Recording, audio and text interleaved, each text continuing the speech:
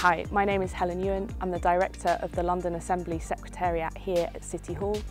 Our job is to support the London Assembly in its scrutiny of the London Mayor. We do that through a really broad range of roles and teams, from our specialist research and policy function, our media and digicoms teams, our board secretaries and committee services, right the way through to a number of roles working directly with our political teams here at City Hall. It's a real privilege for me to be able to work on the services, policies and issues that matter most to Londoners day to day. I think that's really unique and exciting, and I hope you will too. I am an Executive Support Officer working for two great and passionate directors in the Secretariat. I also lead the London Youth Assembly, who are a group of young people who are emulating the London Assembly, trying to improve the lives of young Londoners. My name's Arjun Mitra. I do press, communications, I do casework dealing with residents, site visits, events. I'm a Principal Committee Manager working in the Committee Services team, and I work to support the Assembly and its scrutiny committees. So our team chart is called the Elite Team, and I would say that we're definitely elite. We're a small team, but we're very collaborative, very friendly, and we provide, I think, a really good service for the London Assembly members and Londoners. Well, I get to work via my longboard and TfL public transport.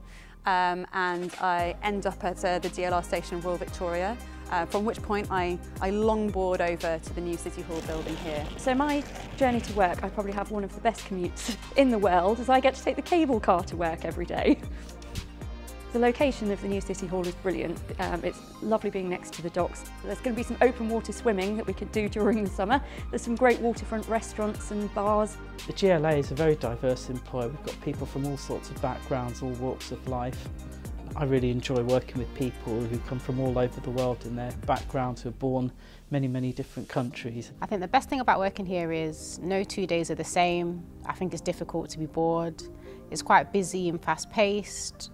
It's a really great place. It's the kind of place where everyone, no matter what position they work in, they'll say hello to you in the corridor. As someone who's gender non-conforming, it's really important for me to feel that I'm in a team that supports and understands those struggles, and that I can be heard but also contribute to those policy aims as well.